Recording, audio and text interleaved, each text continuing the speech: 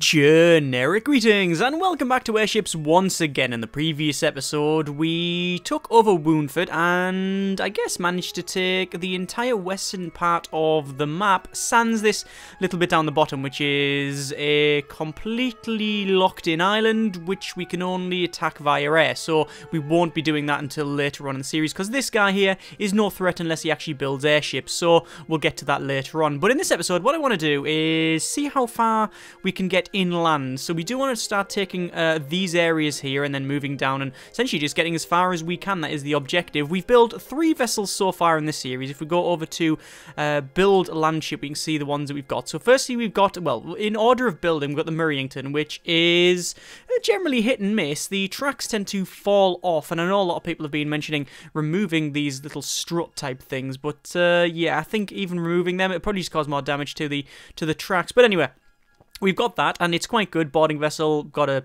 good amount of flak on the top, which has actually saved us more times than I can count, and a saw on the front. We've also got the Liftington, which is fairly useless. It's just a long platform that tends to snap in half if you put anything other than a feather on the middle section. And then finally we got the Mini Bombard, which is really cool. It was very, very good and very, very effective when we managed to put it against several things in Woundford. If we go over to defences here, hang on, we can see that they have currently only 2 defences, and the others that they had, which is, I think they had 6 in total. We managed to destroy one of them before we got there. The rest was just boarded or whatever, and then we ended up blowing up. So yeah, that was interesting. Anyway, in this episode we want to build another vessel. So let's go over to a design land ship, and unsurprisingly, since we got the suspendium cannon, a lot of people said we should make a vessel focused around this thing. So I thought that is no problem whatsoever. That sounds like a good idea. So suspendium cannon is a fairly interesting device. It requires coal, and does it require coal, and does it require ammo? I don't think it needs ammo. It just says coal. I might do. Let's have a look. Requires a unit of coal every 10 seconds. Okay, so we're going to have a bit of coal on this vessel, so we might even go for something like that. So it's not going to be the smallest vessel ever, although we might get away with something else. Let's just see what we can do. So the idea is to make the small vessel, which is not large legs, not large tracks, medium legs, no small legs. We could have that. We haven't made a legged vessel yet. A legged vessel or a legged vessel? Actually, that would be okay. And put up a height like so, and then have things around it. We could do it that way. Let's give it a go. So assuming we're going to have that there, we can then go for, well, we could put a coal store like so, and that technically is legit, but it really looks very, very, very dodgy. So yeah, maybe, perhaps. And then ammo store, we will need one of those, small ammo store like that. And obviously we have no way at the moment to make it go forward or back because of, we don't have any crew. So let's see if we can sort that out. Berth in there, and no, we're gonna need at least a couple of those. Is the best way of doing this that then, or do we want to make it a bit bigger? I think we are going to have to make it a little bit larger. So that's a shame that that ladder is on the right hand side rather than the left, because then we could have it going all the way up and down here. Because what we might have to do is have it like that. Have berths 1, 2. How many crew does it say it wants? Minimum crew of 4. Recommended crew 8. Air sailors, we've currently got 9, 12 now. So if we have 12 like that, we could probably go for a... Actually, delete one of those. Put it there for now. Probably put a cockpit in here. And then a crow's nest just above it. Like so. Oh, damn it. We can't get access to it. So we're going to have to delete that. Put a cockpit in here. Over to resources. And then perhaps ammo store. Yeah, we do need one of those. No, I think it's just a supply hatch. That's a legit vessel, actually. Surprisingly, it's a legit vessel. Right, well, we can fill it with brick wall, or steel armor, actually. We'll fill it that. And there we go. There's a mini suspendium cannon type vessel. Don't know how effective this is going to be. I'm not entirely convinced. It's actually, you know what? No, I was going to say I'm not entirely convinced it's going to be that good, but actually I think it could prove quite good. I was gonna put a strut there to protect stuff, but no, I think we'll just remove it and we'll keep it as is. And I guess it's just a case of decoration. Steel nameplate, which we'll put on here. And obviously we do need to rename this.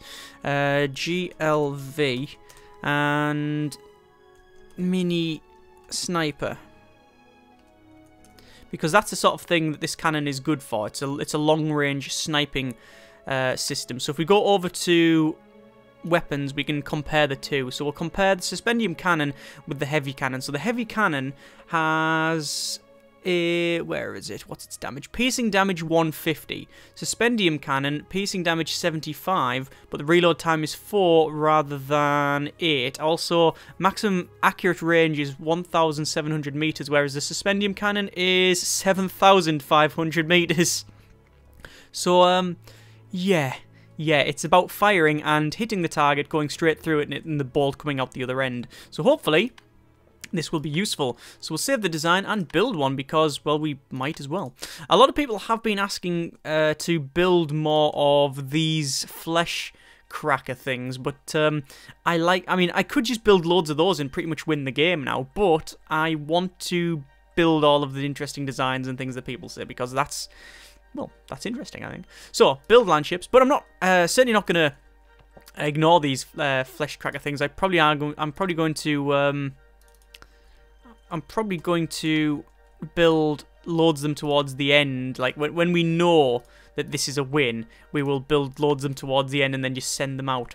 So there we go. We've managed to we're building 4 of these mini snipers. I'm going to put a spy over in Lonlin. Looks like an enemy spy has sabotaged construction there, which is a bit of a shame, but no matter, it hasn't actually destroyed it. It was just reduced it down somewhat, and that'll cost us some money. And we will... Oh, I've just found something. I've just seen something that we really, really, really want. There's the flesh cracker there. We want to click on both of those to cancel them off and then move them over to Narlican. And this is our little mini sniper there. And little mini sniper, is that smaller than a mini sniper? I guess it would be. We'll build that there, and then we'll build land ship, and then build a mini sniper. Field them in about 5s or 6s. So this here, the thing I said, the thing I saw and really want is the telescope. So telescopes are fantastic for long-range fire because they give you a bonus to it. So that's something we want to get and retrofit probably all of our bombarding vessels. I think we probably want to do that. Anyway, let's move everything over to Cullen Vod and build... Actually, let's not build land ship. Let's see what we've got. So we have a lot of mini bombards here. A lot of... How many snipers? 1, 2, 3, 4, 5, 6. So that's about right. What we don't have is... We don't have a Liftington, but I don't really want one of those. I do want a Marrington, though. And probably a couple of them. So I'll wait until we've got enough money, which I believe was 2,700. They are massively resupplying Lonlin, which I'm not that surprised about, really, because obviously they are probably expecting an attack. We could destroy a little defensive structure at the back, but it's only 16% chance for, well, 680. I thought I was going to say it's expensive, that. And, oh, I thought they were going to attack me. No, they're attacking the dragons, and they've actually destroyed the dragon's nest. So that's something that I don't need to bother doing. Excellent. I wonder if you can get something similar. Like you say destroy the dragons, and it pops up and says, oh, they are now subdued rather than destroyed, and you get dragon riders. I know you can get dragon riders, and it's something that people did want and mentioned before about getting, but that's something you have to pick at the start of the game when you create your faction, because we got the Boar's Head, which is, I think it's like 30% extra hull points for tracked vehicles or something like that. Can't see it. It's somewhere.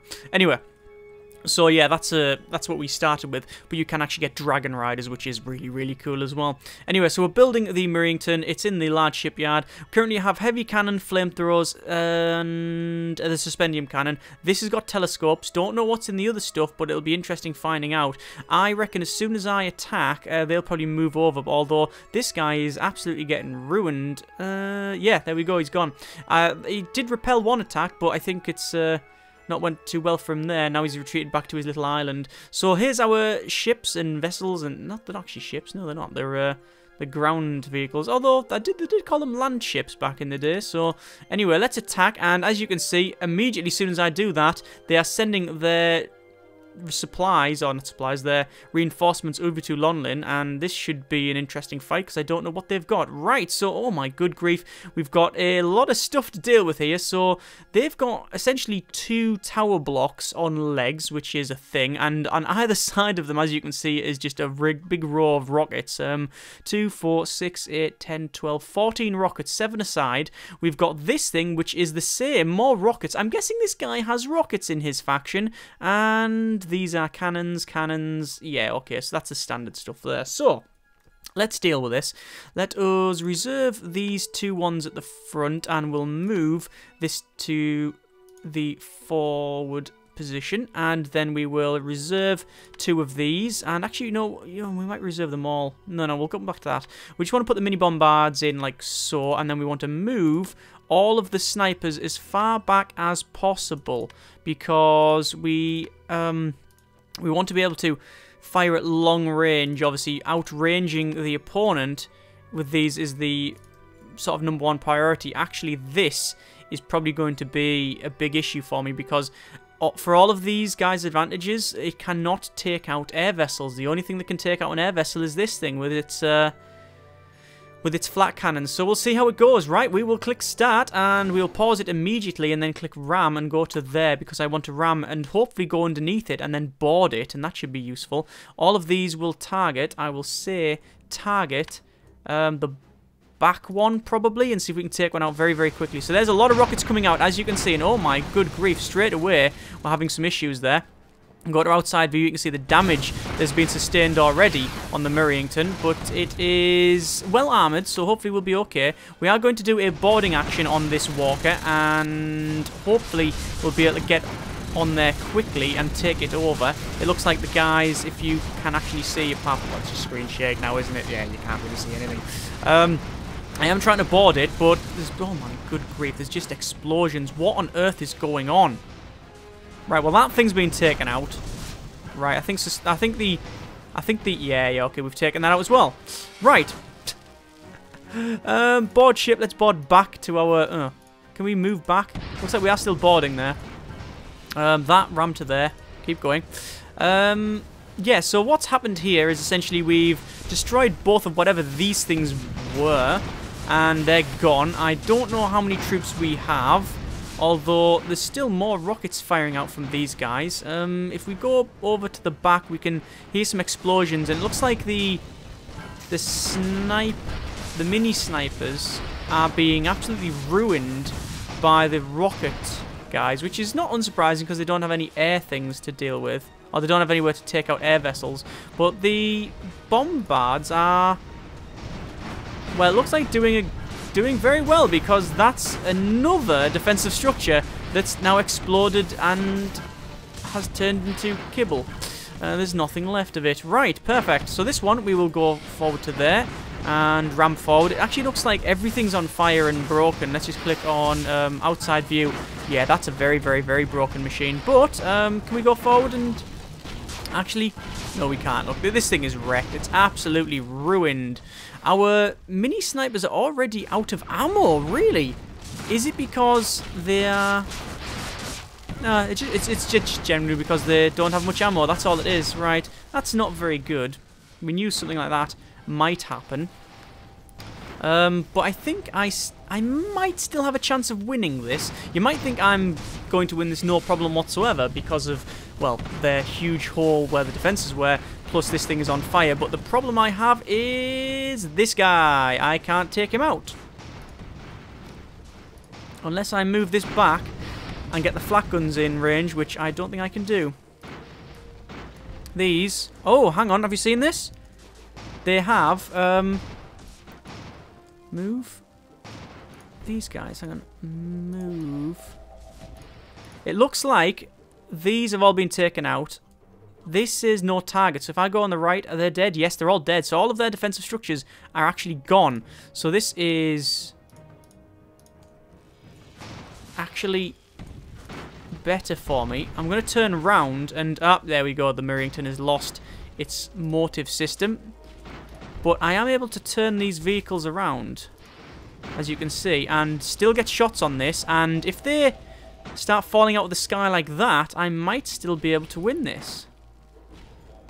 There we go. So turning them around. There we go. That's the winning shot. It's managed to hit the suspendium or something because it came straight out of the sky and hit the deck, which is good for me. And victory. There we go. So, mini bombards, out of all of them, oh, they all survived, according to that list there. The mini snipers, we've got 3 destroyed, 1 disarmed, 1 no crew quarters, or 2 disarmed actually, and then their stuff either disarmed or destroyed. So that was quite good. We'll go for a gentle takeover there, and then we'll wait. Now, obviously, we're going to have a big problem now, because I really do need to repair these things, but I cannot move them back. I cannot move them back. If I do, then that's going to cause me a huge amount of problems, because they'll attack immediately. So... in terms of how well the alliances are going, this guy obviously has got the most territory. He's got a little bit down here. He's got a bit on this island. So he's got 2 islands to himself, really. Or 1 island to himself. 1 he's sharing. He's moving around all over the place with whatever forces he has left. And then he's got several towns here. There's another guy in Zignaglesh, whatever it is called. This stripy guy. And he is... he is sort of on his own. He hasn't yet joined a alliance, unless that is what's left of the alliance, just one town. Obviously, we've got this guy on the right-hand side, which has got an island to himself, and then a bit on here at Ringfast, which is okay. So I just need to repair all these, and it's going to be a fairly big job. It's like a plumber's estimate. Oh, I don't know. It's a big job. Let's just repair all of these. A lot of them will not take that long because they are either... Well, they're just the mini ones, so that's fine. Right, so we will go to build landship, and I think... Oh, no. Before we do that, we'll go to design landship. Open design, move over to the mini bombard, and we'll have a look at command and crew. We can see we now have a telescope. So equipped with a telescope, spot and direct fire of the ship's weapons. So increases weapon accuracy by 30%. That is very, very, very good. Recommended crew 10, air sailors 9. So this, having this like as is fine. Save the design. Sorry, cancel. Save design. Save. Yes, I do want to overwrite the mini bombard. There it is. We'll build one while we're here, because why not? And then we do want to... Oh, looks like they're getting attacked by... No. This guy tried to go for attack, and he immediately went, no, you're not doing that. It looks like, however, he is moving over to the top, and was destroyed. Completely destroyed as well. Look, completely repelled. I am... fine with that. That is great.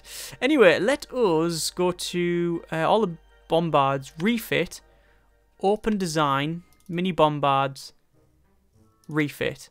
And this will not take any time at all. Oh no, it's good. It is taking a little bit of time, but only a tiny bit, really. So there's that mini bombard. It is... We have to, well, keep doing that, essentially. Refit, open design, mini bombard, refit. There you go. And just keep going through them all and then get them all sorted. Shouldn't take too long, but we do need to make sure that they are all the new edition. And I think it will make a big change to it. Considering that you are getting 30% extra accuracy for very little expenditure. That's the thing. It's very little expenditure. So just refit all of these. And then we'll do the same to the snipers as well, because it would be pretty stupid not to... I pressed the wrong button there. Refit. Open design. Mini bombard. Refit.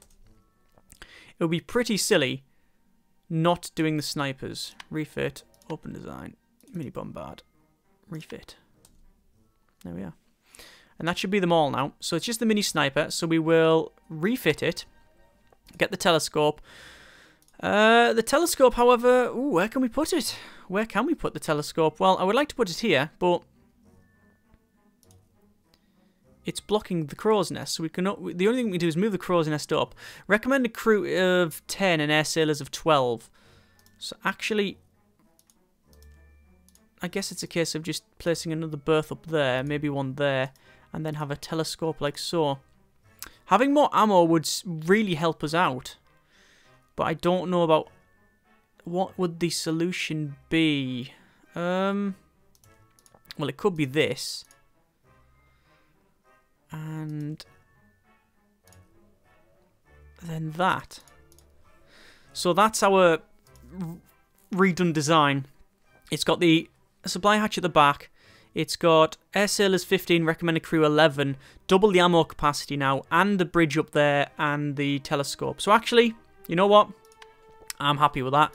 Not even going to mark it as version 2 or anything. I just think that's now the... it's not a massive difference. Actually, you know what? It sort of is. It sort of is, isn't it, really? It should be a version 2, but we're not going to rename it. So again, we will go to Mini Sniper, refit, open design, Mini Sniper, refit. Now, when I did the other one, the Bombards, is that the only snipers that have left? Do we only have 2 snipers? Yeah, 2 snipers is what was left. That's all we had. The rest were destroyed. Right, so, build landship, Mini Sniper, build here, build landship, Mini Sniper, Woundford, build landship, Mini Sniper, and one here as well. And that should be about it. Not going to build any more, that'll do us. So as you can see, they're moving forces around the bottom all over the place. I'm going to take Ruzgut, and then probably, I don't know whether to go north and take this guy over or just leave him alone. He hasn't yet attacked me, so that's always an advantage. There's a dragon here and giant spiders that I can't get to, with pirates there as well, and I haven't yet taken out the pirates. So I should really do, but nah, we'll just leave it for now. I'm more about taking territory at the moment. This guy's moving off, and what I'll do is, as soon as he's gone probably past the midway point, the point of no return, I will attack, and actually I'll wait until he's almost there, and now I'll attack. So this should be a quite easy fight. I don't know what's in Ruzgut, but we managed to... Oh, a fire caused a foreign agent, destroyed the Raging Fortress in Lonlin. Oh, okay, and another one. Oh, there's loads. Do you know what it would have been, actually? It would have been whatever was left. Yeah, there would have been a tiny defensive structure left after we pounded them to death, and there was a couple of pieces there. So actually, whatever was left, I'm not too bothered. Let's go to build building then, and we'll build a black citadel. Obviously, not very good, but it's something. It's mainly for just ninja attacks. So I'll attack here, and they have... Oh dear. Oh dear, I sort of feel a bit sorry for them, to be honest with you, because I mean this is what they're up against. Yeah, let's click start and immediately look at the shots whizzing out. Yeah, the day's up. They just surrendered straight away. Yeah, they saw the iceberg. No, gentle takeover. That did not take long.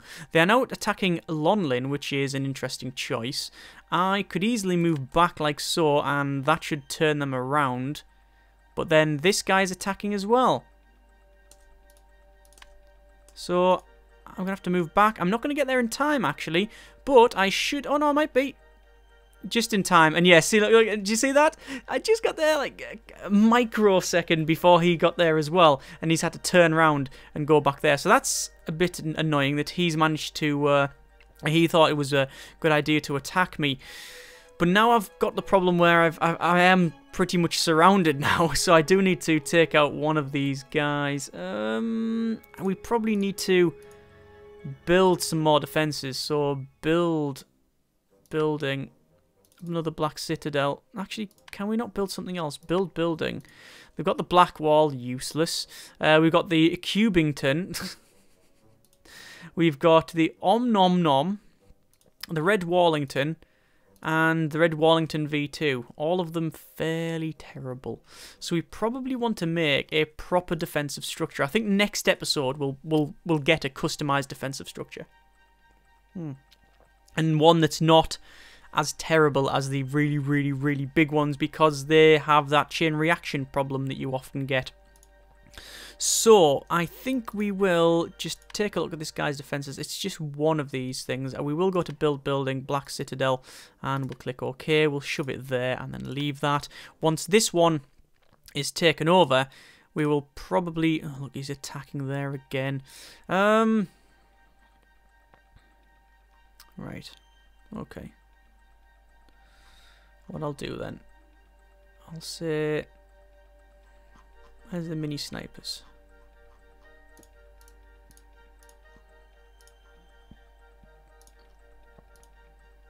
And then we'll move there.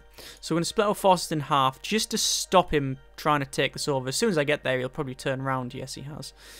Right. So, Rusgut, go to defenses. We can see there's all of the things I've got there. We will repair this smaller one. That shouldn't take too long to repair. Now it's very, very quick. And then defenses once more. Build building. Black Citadel. The reason I put D's on the end because I'm trying to scroll to the right, but it puts that name in there. And there's a tree. We will keep the tree. We'll put that there. Right. So that should be enough to hopefully hold them off. I really want to attack Metpolis. I don't want to go up here. I do want to take the giant spiders out. I don't know. I'm not too sure. Anyway, I think I'm going to leave it there. And, oh, he's attacking me now. Yeah, I think we're going to leave it there. Next episode, we will build, whatever. I don't know, defensive structure of some kind, I'm guessing. As always, hope you enjoyed the video. Thanks very much for watching. Take care. And generic partings.